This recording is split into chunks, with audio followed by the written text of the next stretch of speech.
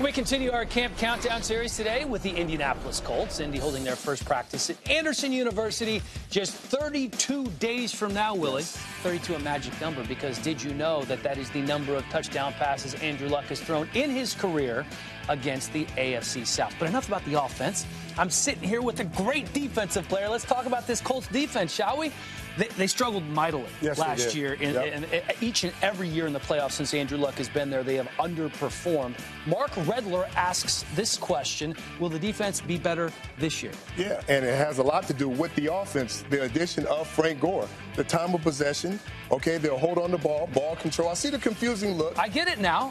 When you said Frank Gore, I'm like, he doesn't play defense, but now I get it. Fewer snaps for the defense and maybe fewer passer attempts, which takes the interception total down a little bit because they'll be running the ball a little bit more. Now, the additions of guys like Nate Irving, Trent Cole, Kendall Lakeford, run stoppers coming back, Robert Mathis coming back is also going to help. And Greg Minusky found a lot of different ways to get after the quarterback. Now he's got two edge rushers he knows can get to the quarterback every single down. Greg Minusky, an old linebacker himself. Speaking of linebackers, Robert Mathis back from that torn Achilles.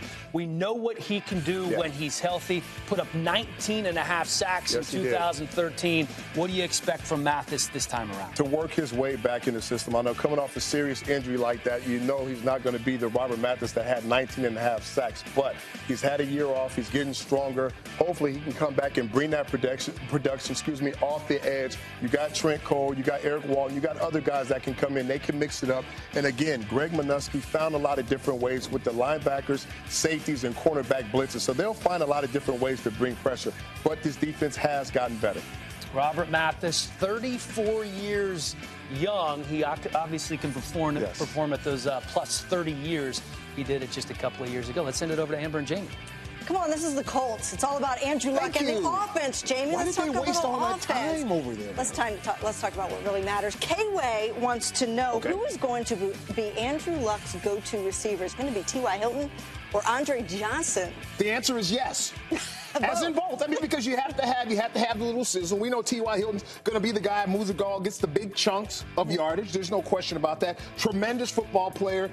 Big play waiting to happen. But then there's also the substance, and that's where Andre Johnson comes in. Here you're talking about a guy who understands how to move the chains. And so to me, it's all about having effective passing. In other words, the big play over the top, and hopefully they'll be running the ball too. And then you have Andre Johnson, who's continuing to be that rock, that steadying force.